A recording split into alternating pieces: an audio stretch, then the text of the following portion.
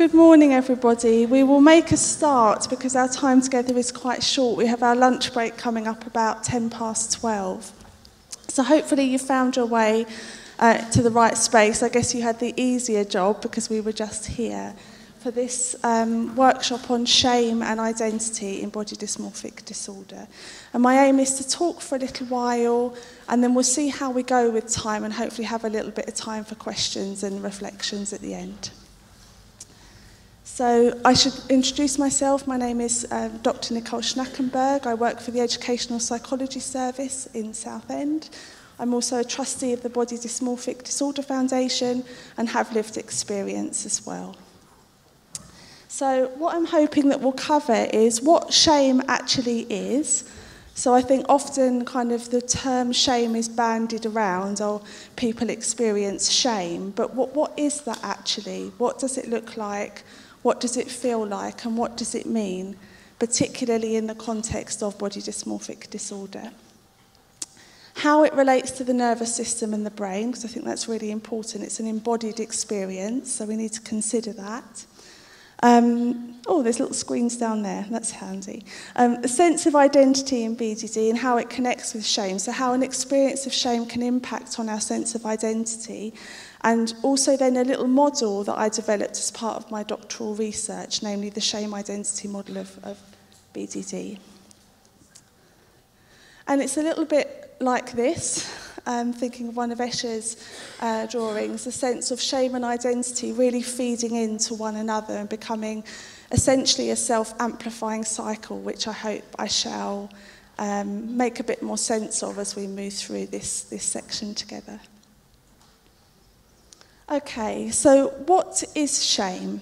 So shame, before we think about what it is, let's think about when it develops. So it develops developmentally before guilt develops.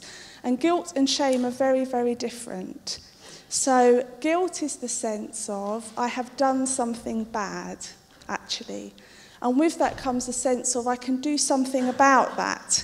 Because if I've done something bad, well, maybe I can say sorry for it, or make amends in some way. Maybe I can do things differently the next time. So there's some kind of hope that comes with guilt, in a sense. Shame is completely different, because shame is the sense of, not I have done something bad, but I am bad. And that's completely different. A sense that I am bad at the very core of myself. And it's my personal lived experience, but also my experience of working and researching body dysmorphic disorder, that this sense of shame is absolutely an underpinning foundational factor. This sense of, there's something about me that's bad and wrong, and I don't know what to do with that, actually. And with guilt, I've got an idea of what I can do with it, but if I'm bad through and through, or if there's something intrinsically wrong with me, where do I go with that? What do I do with that? And it's my understanding that in the context of BDD, what's kind of done with that is that it's projected or pinned onto the perceived appearance defect, with the hope that once that perceived defect is fixed, the sense of shame will be removed. And that's only part of the story, of course it is, but I believe it's quite an important part of the story, and we'll talk about that more as we go along.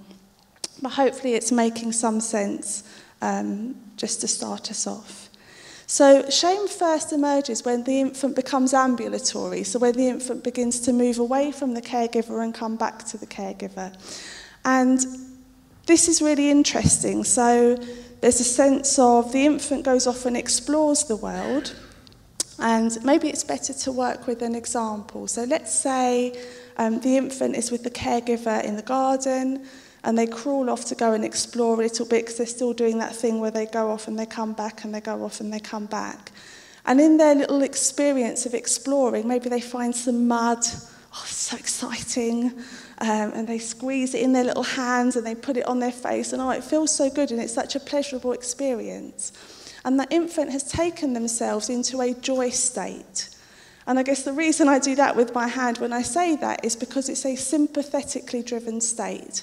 So if we think about the nervous system, the autonomic nervous system, we have two branches, don't we? We have that sympathetic, that energy mobilizing, which sometimes gets called the fight, flight, freeze and fawn, but it's more than that. And then we have that parasympathetic, which is our rest and digest, the energy conserving part. But what happens in shame is the infant goes off, in the early experiences of shame, the infant goes off, it has an exciting experience, so they're in an energy mobilised, sympathetically driven state, and then they come back to the caregiver, really excited and expecting that excitement to be mirrored in the caregiver's gaze. And as we'll come to think about, shame, more than any other emotion, is a visual emotion. Now, isn't that interesting? If we're thinking about BDD being a visually driven experience, then how fascinating that shame is the emotion that's held up as being a visual emotion. So the infant comes back and expects that kind of reciprocated joy, and for perfectly legitimate reasons, perhaps it doesn't receive it. Perhaps there's a bit of shock, oh my goodness, what's that on your face? Or perhaps a little bit of disgust or just confusion, like, hey, you were here a second ago and what happened? And that causes, if you like, or that can lead to a sense of withdrawal, a sense of, hey, we're not connected anymore. My internal experience of excitement isn't your internal experience of excitement. And therefore, I really understand deep in my heart that we are separate. And it's that early learning of separation, really, that's part of the experience of shame. Of course, as we grow older, it manifests in different ways, but developmental psychologists have found this is characteristic of that early experience of shame. And Daniel Stern, who's a developmental psychologist, talks about it as a decrescendo. So a drop from an energy mobilised, sympathetically driven joy state, straight down to an energy conserving, parasympathetically driven withdrawal state. Shame is a withdrawal. And you'll hear people say things like, oh, I wish the floor would swallow me up, or I could disappear. That's that sense of retraction. And so that developmentally comes before guilt. So the guilt comes later, about 36 months. And actually shame's a lot more pervasive and a lot more difficult to move beyond, because it goes so deep. It goes to this part of ourselves that actually is not quite sure or is ambivalent about whether we want to separate from others or not. Because more than any other emotion, it tells us you are not me and I am not you, because we're having such a different experience. And there's this idea that shame burns and guilt, beg your pardon, weighs. So we kind of feel weighed down by guilt, and that can feel heavy and burdensome, but guilt kind of almost, shame burns us from the inside out. And that's where we get this sense of blushing as well, the cheeks burning. And people often say to me when I talk about shame, but surely the cheeks are more of a sympathetically sort of fight or flight experience, but it's not. The flushing of the cheeks is actually driven by the shock of that decrescendo, of dropping from a joy state to a state of withdrawal, and so the cheeks burn. And it's been described by Alan Shaw as a sense of worthlessness and smallness, and I'm sure some of us can resonate with that.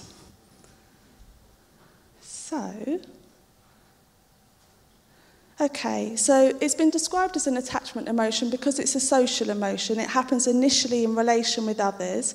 So early experiences of shame happen in relation to others, and they're perfectly, in inverted commas, normal and legitimate. And we'll see why, because all human emotions have a positive reason for their existence. Why would they be there otherwise? It's also been described, as I said, as a visual emotion. So that there's also talk about how shame is in the gaze and guilt is in the voice. So the shame is the internalised gaze of the other, and guilt is the internalised voice of the other.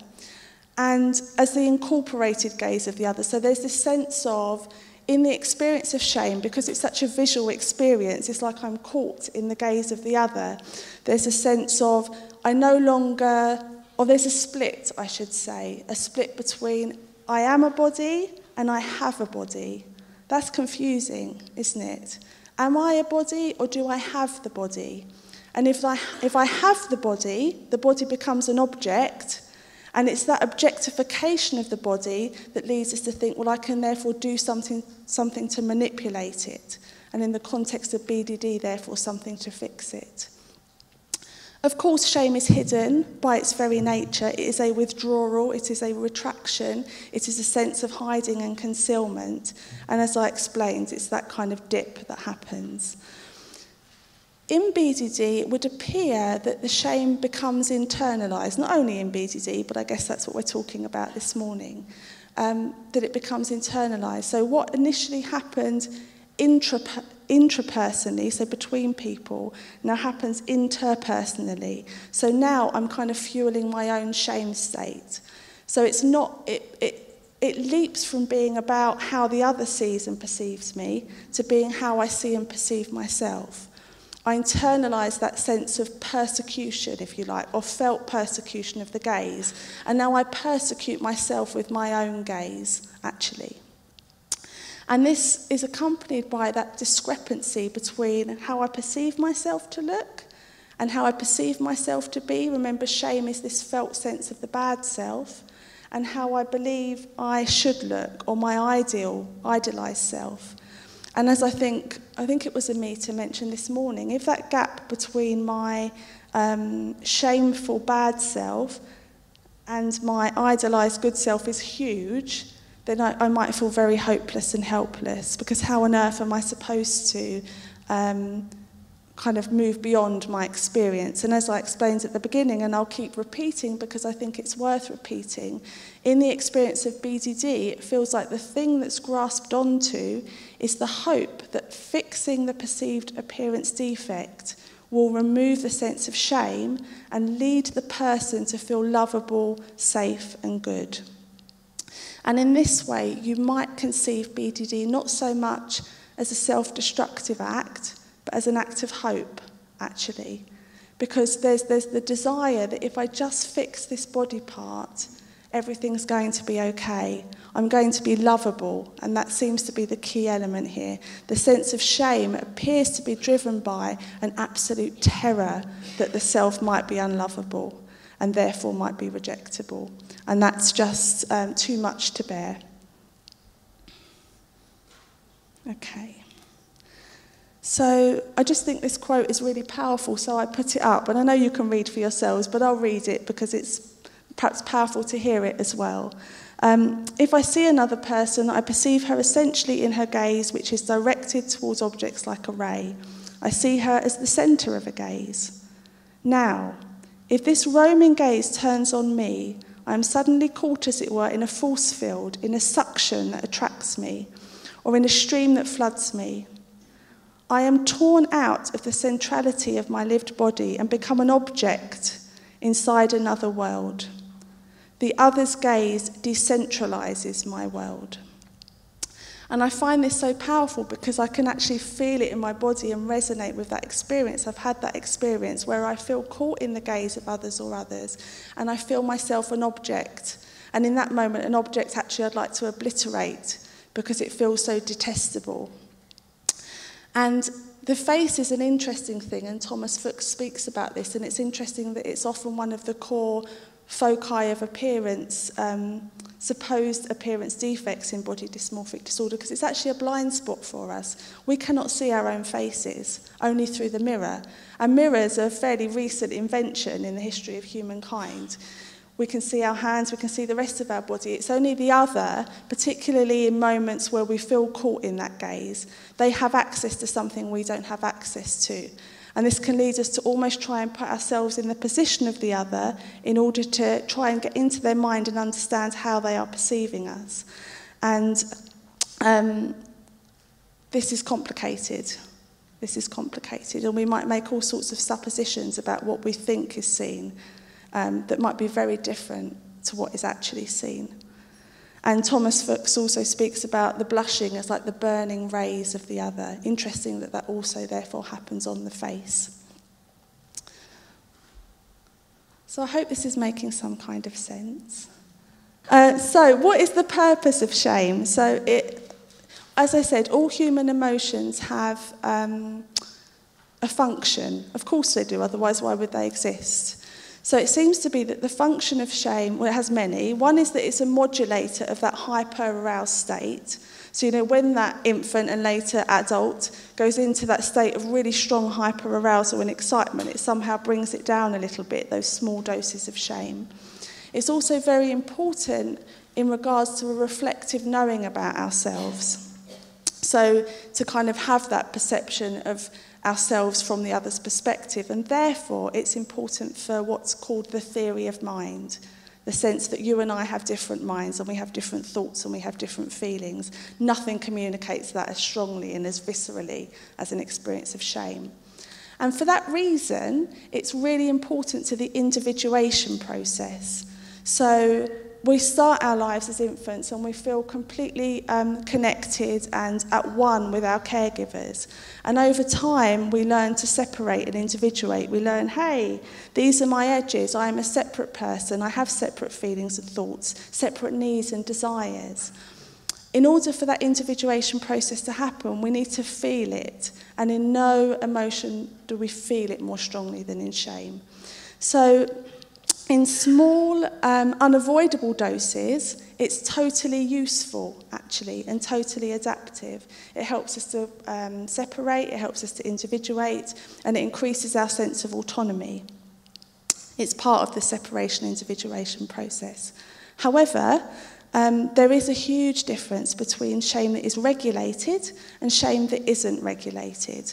And it's repeated, unregulated, or dysregulated experiences of shame that appear to lead to this sense of the self as the bad self.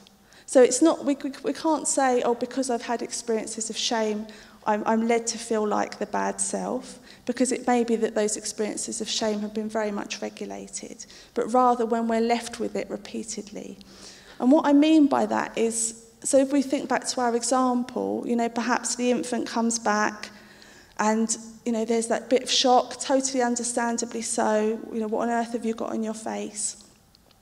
And then the caregiver notices that withdrawal of the infant, maybe notices the blushing or notices the sense of shame comes with a collapse often, this kind of collapsing into oneself. And then modulates and regulates that shame. Oh, it's okay. Maybe sings a lullaby or a nursery rhyme whilst wiping off the dirt from the face, and it's regulated. And it's not just that's just in early experiences of shame. Experiences of shame are not necessarily occurring in the caregiver relationship. It might be occurring in the context of bullying, which Professor Veal is going to speak about later. So in the experience of bullying, shame is rarely regulated, actually. It's rarely the case that the bully comes up to me later and says, oh, I'm really sorry, Nicole, that I pushed you over.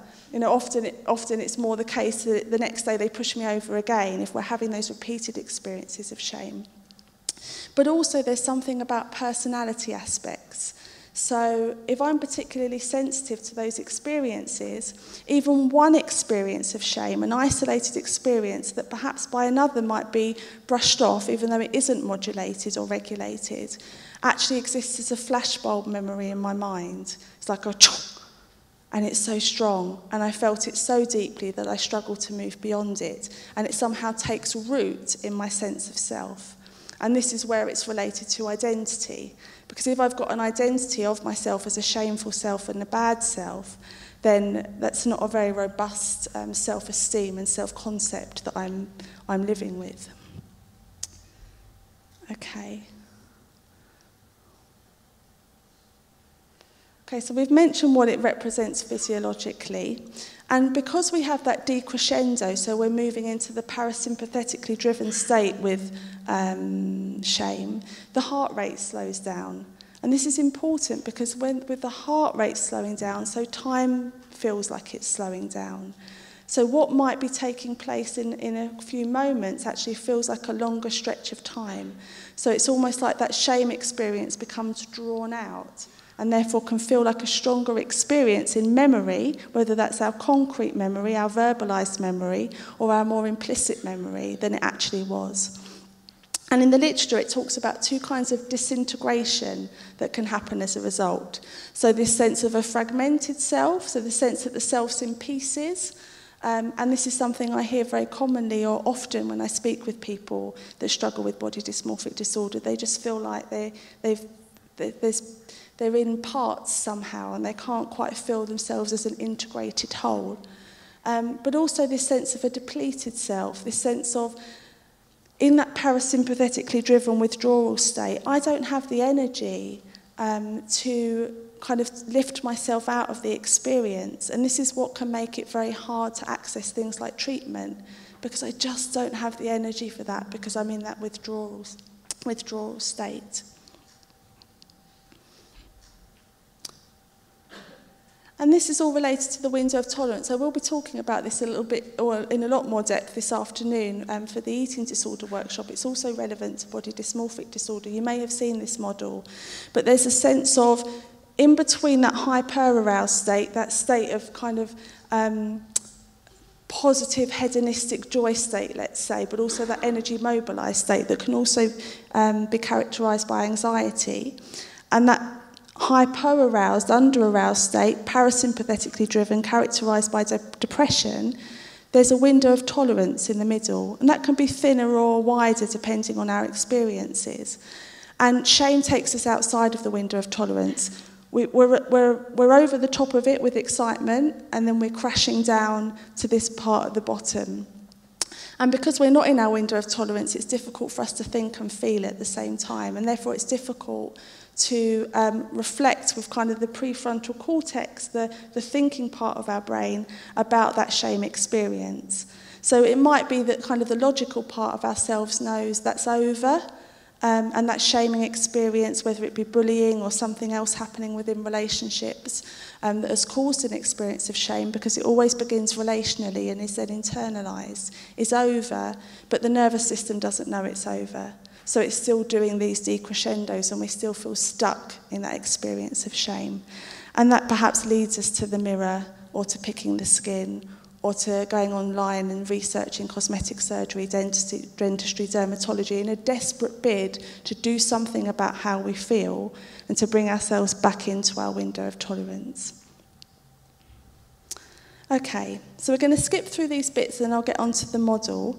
So there's something about shame that is related to constant self-monitoring, which is interesting, isn't it, given the experience of body dysmorphic disorder and how it can feel like we're just constantly monitoring how we think we look, how we think we're being perceived, where we are and where we'd like to be. And it can happen in all sorts of ways. It could be a loss of feedback from others, or it could be a break in relationship. Again, leading to that sense of a divided sense of self.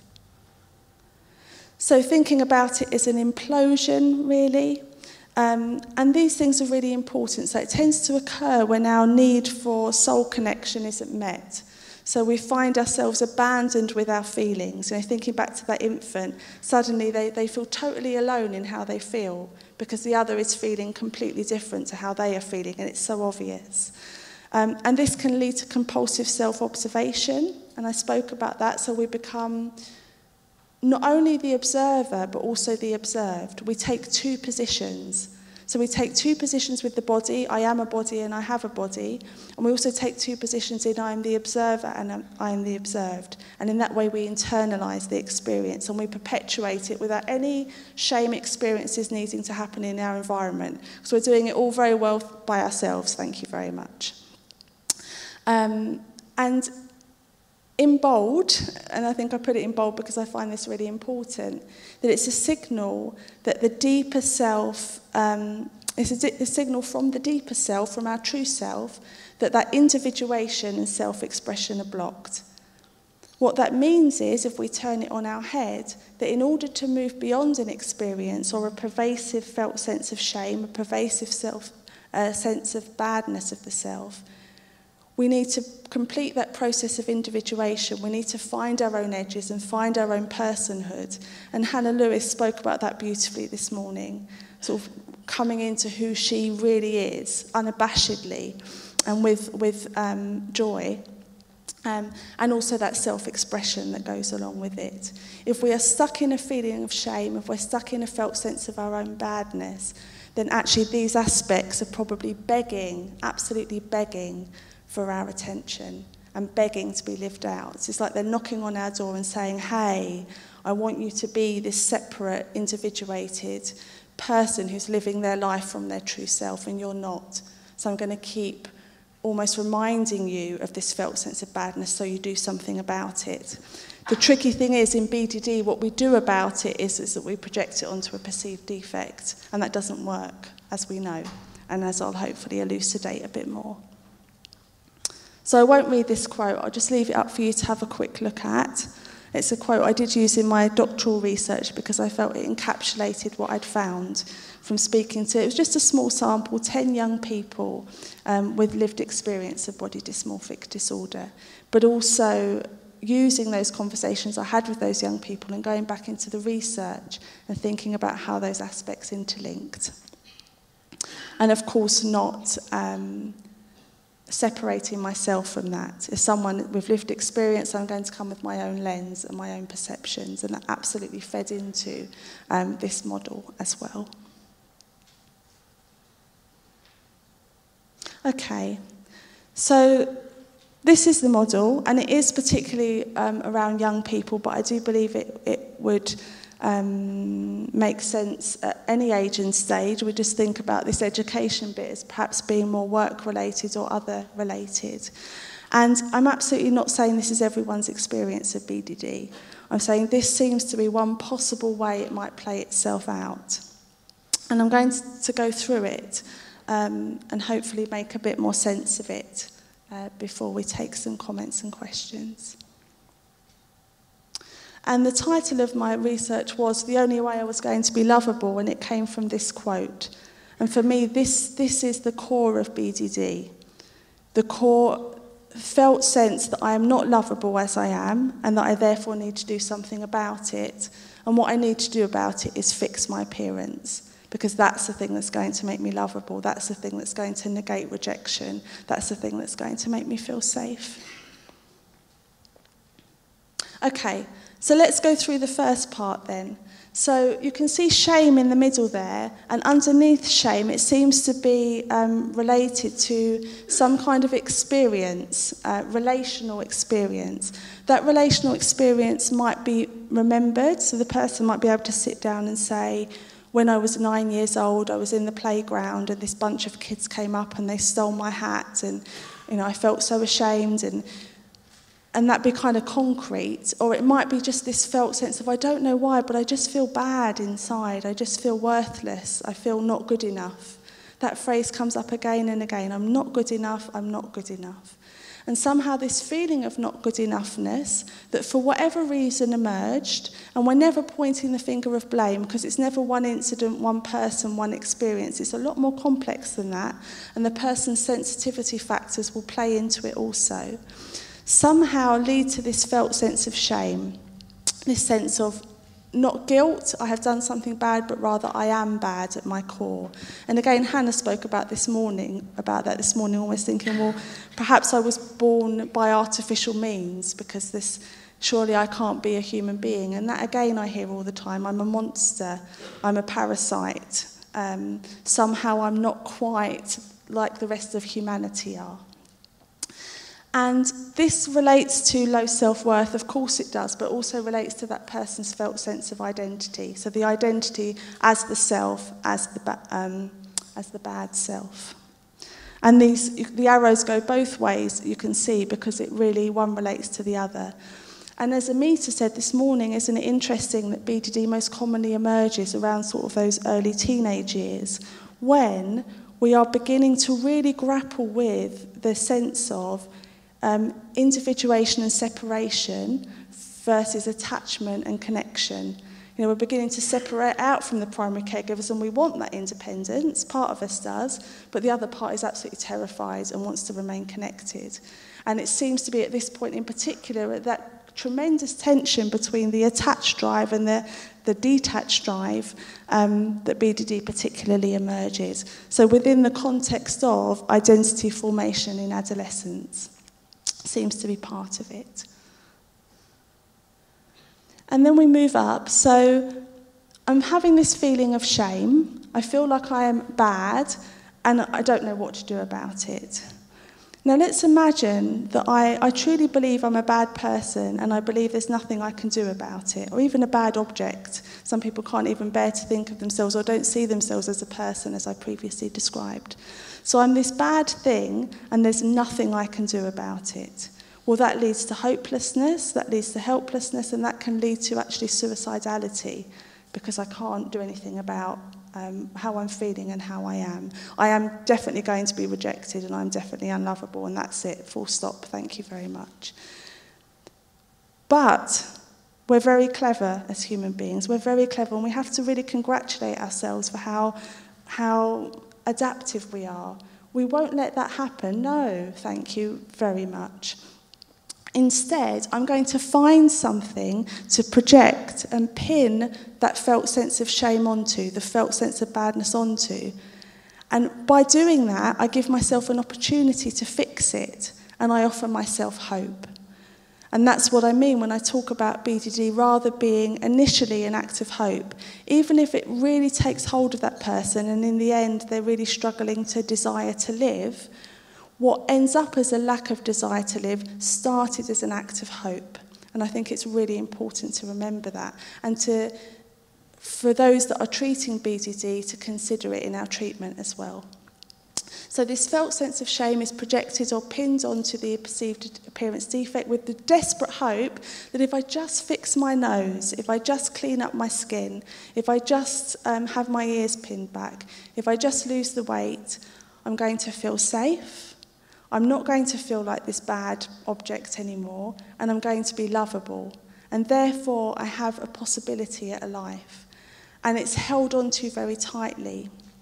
And again, this is why we've got to be very careful if we are supporting people with BDD, whether as family members, friends, or as clinicians, that we're not just going in and instantly saying, you've got to drop all of that. Because if that's the only thing you're holding on to for hope, that's devastating, actually. And I've seen people's faces, and I've experienced it myself, this idea that if that isn't the case, if it isn't true, then what am I left with? I'm left with this felt sense of badness of the self, and I can't bear it, actually. And we can think about the safety behaviours almost as being kind of transitional objects. So Donald Winnicott, who was a paediatrician, I think he was also a psychoanalyst. He spoke about how infants, if you watch an infant, when they begin to individuate from their caregivers and separate from their caregivers, they often take an object to support them. So for me, it was Nellie the elephant. For some people, it's a dummy, a blanket. But that, for me, so Nellie the elephant was the thing I soothed myself with when I was away from my mother. So I was kind of trying to internalise that ability to soothe myself, but I hadn't quite got it yet, so I needed Nellie the elephant to do it for me. And then once I was able to do it for myself, I didn't need Nellie the elephant or the dummy anymore. And in a similar way, the safety behaviours kind of do that. So with a sense of transitioning from the bad sense of self to the hopefully good sense of self, or the desired good sense of self. So I'm feeling this deep sense of shame. I don't know what to do with it, but I've given myself a very clever equation. I've told myself, well, if I fix my nose, then it will be removed. But in that moment of that desperation, I still need to do something to move towards that goal. So I go to my safety behaviour. Maybe I touch and check my nose. Maybe I check it in the mirror. Maybe thinking of Tanya Goodin's speech this morning, I scroll on the phone looking at the nearest cosmetic surgeons to where I live. And in that moment, in that action, I'm kind of soothing myself or attempting to soothe myself. So they're a bit like those transitional objects that Donald Winnicott spoke about. And leading to this top part, as you see there, this belief that once I fix the nose or whatever it is, I will be lovable, safe and whole. The difficulty is, and of course it makes sense that it's a difficulty, because how are we going to fix something that's psychological and emotional in nature with a physical treatment or a physical action? Of course it isn't going to happen, and the logical part of ourselves knows that. We're not stupid. But it's so compelling. But it doesn't remove the felt sense of shame. So maybe I have the cosmetic surgery on my nose, and perhaps it does please me, or perhaps after multiple times it pleases me, or it pleases me enough. And then I'm there and I'm recognising, and a lot of this is unconscious. I'm not sitting there and thinking, oh, now I realise my shame is still there. No, I'm having this felt sense of badness of the self, and it's still there. So I need to find a new project, a new hope project. I need to now pin it onto something else. So now it's my skin, now it's my hair, now it's my ears.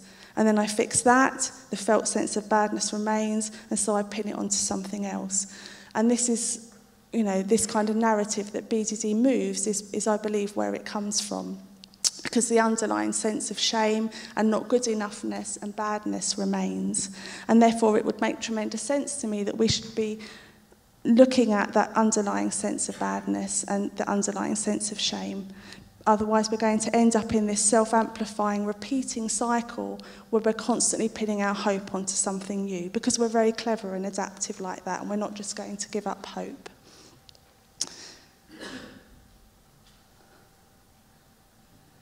And then we'll see certain behaviours. So, if the young person is in school, there'll be certain behaviours around education, and Amita spoke about that this morning, around the avoidance of education, particularly certain lessons, no surprises there. PE and swimming are two that come up all the time. But then also in the work environment as well. Often people will talk about struggling to get to work on time because their morning routine for getting ready is so lengthy, and actually having things like allowing them to come in a bit later does enable them to work actually, but having these conversations with employers and with schools can be quite challenging, particularly given the shame. And we know that it's typical that it's between 10 to 15 years that people wait for a diagnosis in the case of or regarding the person first presenting and then finally getting a diagnosis. It's not always that long, but it's the average that is often quoted in the research. Why? Well, it's quite difficult to go to the doctor, the GP, or even to a family member and say, I feel awful about myself and it's because of my skin. It's the bit that says it's because of is a smoke screen. The real issue is the felt sense of badness. However, as Amita also said this morning, often the response will be something like, well, you're a teenager, all teenagers feel like that. There may be minimisation, which kind of goes on to the next part, and a lack of understanding, which causes that person then to shut down and not to talk again about it for many years. So we've got a lot to do in terms of educating and raising awareness, so that this lack of understanding, awareness and support and the attribution of vanity doesn't happen. Because, you don't need me to say it, of course you don't, that BDD has absolutely nothing to do with vanity, nothing at all. It just happens to be that this felt sense of badness has been projected onto a physical element. And this is also couched in a society that extols certain myths. And I think we can only really say this is disordered behaviour if we can also stand here and say that society isn't disordered about appearance. And I don't think we can say that with our hands on our hearts. I really don't. So it's all couched within a wider societal context of the myth of looking a certain way is equitable with lovability, i.e. you will be more lovable if you look more like this, is one of the reasons perhaps why we pin that feeling onto the appearance as a potential avenue of hope. Quite possibly, if that wasn't part of the societal narrative and discourse, we might be pinning it onto something else. It doesn't make anything better or worse. It just means that we're then called to work with what we've got, but also to recognise, in a sense, that this isn't really about the skin, the nose, the hair, the length of the legs, the width of the hips, or whatever it is. This is about this sense of the self as not good enough and as bad in some way. So this came out in January 2018, the Power Threat Meaning Framework. I put it up there because I think it's worth reading, but also because it takes these wider factors into account. And because it asks 3 questions that I think would be really important to ask when we're thinking about our experience of BDD, but also the experience of those we might be living with and supporting. So it asks, how has power operated in your life? So shame always occurs within a felt power differential. And there's a lot more we could say about that. I can't believe how fast the time has gone. So how has power operated in your life? What threat did this pose to you? So with shame always comes a threat. So this sense of, really at the core, the threat of being abandoned and being rejected. That's at the heart of it. And then what meaning did you make of it? And that's really important. So what meaning did you make of that possibility that you might be abandoned or that you might be unlovable? So essentially what we're asking people is, what's your story? And particularly, what's the story of the BDD part? So just to think about it in terms of the language of parts, and we all use the language of parts. So I got up this morning, and this isn't a pathology, this is just the normal human condition. And part of me really wanted to come today, and part of me was like, oh, sugar, I'm quite scared. We've all got different parts of ourselves operating in different ways, and often with BDD it can feel like the shameful part that's kind of holding the BDD part has become the entire person. We might feel that for ourselves, and our carers might feel it. And I've definitely had parents say to me, and it breaks my heart, I feel I've lost my child to BDD. I feel it's taken them over completely. And the thing I always say is, you haven't. It might look like that at the moment, it might feel like that at the moment, but you haven't. There is a part of them that is holding this experience of BDD, and there's a part of themselves that you might like to think of as the core self, the true self, the heart. You can think about it as all different ways. That's always there. It's been there from the moment that person was born, and will always be there with them, even if it gets hidden under loads of other stuff. And often what we're doing is we're going in and we're desperately trying to pull that part out. So we're trying to get rid of the BDD, demonise it, push it into the corner and draw out this part of the person that is aside from it.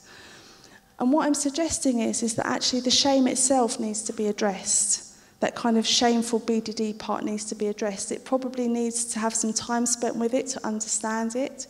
We probably need to be asking curious questions about why it came into the person's life. A question I think is really helpful is, to the BDD, if we want to externalise it for a minute and see it as a part, what problem did you come into such and such's life as a solution for? What problem are you a solution for? And if you drill down and drill down and drill down and drill down, in my experience, both lived and with others struggling, is that it comes back to this sense of, I'm trying to save myself from being rejected and unlovable.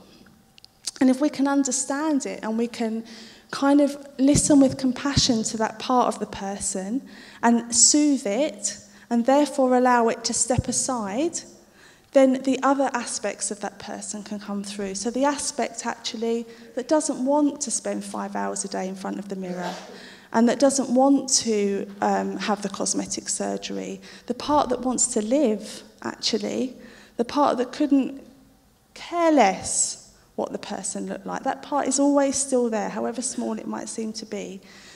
But in order to allow it to emerge, we, in my personal and humble opinion, need to allow the other aspects to step aside. We need to spend time with understanding the shame and working with the shame. I often think about it visually like a theatre, and over here there's a whole drama playing out, and the whole drama is around cosmetic surgeons, dentists, dermatologists, mirrors, face creams, DIY surgeries at home, all of this, and it's all very dramatic and it draws the eye, and everyone can become quite pulled into it, and understandably so, and it's devastating. It's absolutely devastating. And then there's something else going over here, stage left, which is more about this flailing sense of self-esteem, this low self-worth and this shame. But we're also busy focused and looking over here. And I guess my emphatic plea is to all of us to consider that shame, whilst it's telling part of our story, and it is, isn't telling the truth of who we are. It might be supporting us to look towards certain experiences so we can move beyond them, but it isn't who we are. And actually that each of us are good, lovable and whole just as we are, without needing to fix or change anything. And again, I speak from personal experience when I say I never thought that would be a possibility, but it is. You can absolutely go from the depths of despair and shame and hopelessness to a sense of I'm good as I am. And the felt sense of badness has told its story and has therefore been able to depart. But expecting it to depart without giving it a chance to tell its story may be challenging. So there is so much more that could possibly be said. Any questions? And then I'll just leave this up for further reading in case that's of interest. I didn't put my own thesis up there, but it is available on the Essex University depository, I don't know what they call it. So we have about 5 minutes. Does anyone have any reflecting comments, questions, answers? I'm always looking still for answers. And I think somebody's got a mic there. Do you mind, Alana, just roaming around?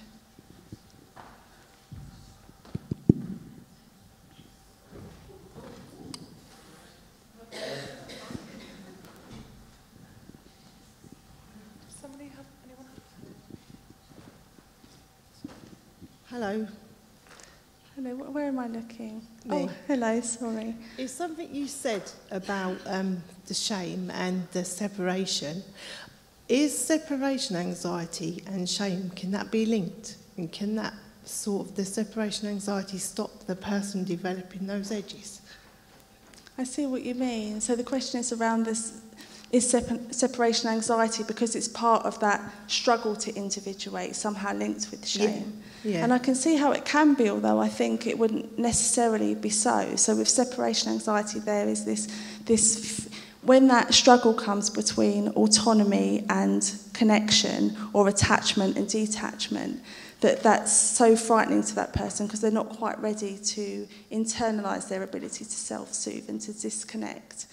And that for sure could be due to feelings of shame, so sense that, you know, if I'm somehow bad within myself, I still need the other to do that for me. But then it might be for all sorts of other reasons. You know, there may have been illness in the family and therefore that person is afraid to disconnect because they're afraid if they let that person out of their sight, they may become unwell again, or it could have all sorts of, you know, sort of original organic reasons. But it's an interesting thing to think about. And the aspect of shame being linked to individuation is really important to think about when we think about BDD, because then we ask the question, how do I properly individuate actually? How do I find my own edges? How do I find who I am as a person separate? We'll always be within our culture, our families, our communities, our friendship groups. And yet there's also a sense of self beyond all of that. How do we find that? I think that's a really interesting question. Thank you. Yeah. Hi, thanks for the good insight between shame and guilt. I'm a clinician myself, and I have sometimes situations where patients feel they have guilt for the same incidents. So do you classify that as OCD, or you just think in terms of BDD? It's got nothing to do with external appearance. Can you give us an example? Just say, for example, I have a doctor. She works with her colleague. She's an FY2 young doctor. And this happened 2 days ago, actually. And she came to me. And she feels one of her colleagues is not so responsible. So she had a meeting with everybody in the team. And now it's going to the higher authority. And she came to me and said, do you think that I made a mistake? I feel guilty. I let my colleague down. And this is not the first time she feels this way. I think it's a couple of times in the last year. So I don't know whether she needs help or I just have to brush it off. Yeah, it certainly sounds like asking curious questions about that felt sense of guilt might be really supportive and might open up a conversation. I think we are kind of wired to kind of second guess and triple guess ourselves because we are wired for social connection. So anything that might cause us to be outside of the group or cause us to upset someone and therefore for that person to reject us, we are going to be naturally very orientated towards. And depending on all sorts of things, the flexibility of our nervous system, so our capacity to deal with difficult emotional states, with how we've kind of learned cognitively to deal with those aspects, we might be able to sort of brush it off and say, actually, it probably wasn't my fault and move on. But if there isn't that flexibility of the nervous system or the sense of that it's possible, we haven't had enough experiences of moving beyond that sense of guilt to know it's possible, we might become stuck in it. And in that case, I think we can all do well as friends and colleagues to offer up time to ask questions and listen to those experiences. I don't think it's necessarily a pathology. It's just part of the human condition. Thank you. Thank you. I've got time for one more, I think. Hi. Thank you very much. That was really, really interesting. I just wondered... could you wave? Oh, there hello, you are. sorry. I just wondered whether there are treatments out there that are specifically looking at working with the shame and facing up to it, as you kind of suggested is often helpful, whether you could kind of direct us towards those, and whether the specialist clinics that have spoken to us earlier today focus in on that at all. Yeah, I think for sure. So Paul Gilbert spoke at our last conference. He's the self-compassion guy. So compassion-focused therapy is very much looking at that felt sense of shame within the person and developing compassion for all the aspects of the self, including the shameful aspects of the self. And I know that Paul Gilbert's done quite a bit of work with Professor Veal, who's one of the leading experts in BDD, and that's beginning to be brought more and more into BD treatment. And I think that's a really wonderful start in terms of addressing these underlying feelings. Yeah. Thank you. I'll just take, one more. I know we've gone over a little bit, but we started a little late. Could I just talk, as a sufferer, that I had multiple rounds of CBT. I was diagnosed initially at the Priory, 12 sessions of CBT. I had 12 sessions at the specialist clinic at the Maudsley. I had another 12 sessions with private psychologists. For me, I know for a lot of people CBT does work. It helped me hang on to my life, literally by my nails, it felt like. And then I ended up having, and I'm a high achiever, always been very successful in careers, universities. So it wasn't a lack of willpower or trying, but for me it didn't personally work in that I had a full nervous breakdown. I was 8 years housebound. Sorry, upset. Take your time. Sorry. 40 to 48. Multiple suicide attempts. Luckily I failed. The last one, I really put a lot of effort into it. It didn't work.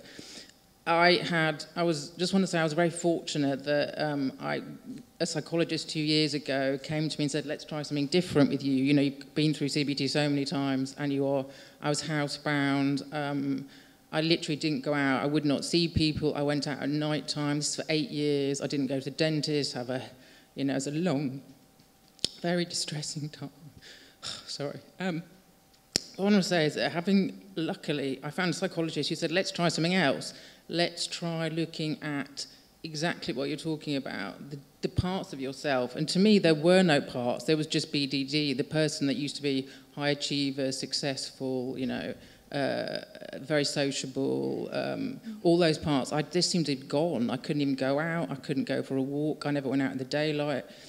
And slowly, she got to identify, she called it ego state therapy. She also used the compassion-based therapy, mindfulness, meditation, and this mixed approach gradually over a year and a half. It's been miraculous for me. I mean, I've gone from someone who was fully suicidal, repeatedly suicidal for 8 years, to someone now that I don't actually not in treatment at the moment because they said I was no longer eligible because although I still have BDD, basically I ran out of sessions, but using what I learnt, we actually held meetings between the parts of myself, and she said, we're going to identify the original core bit of you, the strong part, and by bringing that out slowly, as well as the shame, we had meetings with the shame parts, it was quite miraculous for me, and that the actual, finally, a part of me could come out and start to tackle the BDD, which was very frightening, because the BDD had a voice, I could hear the voice, you know, but it worked. And with the self-compassion over time, and also using meditation, has been literally, I can't describe how amazing it's been to be able to even come here. Yeah. Thank you so much.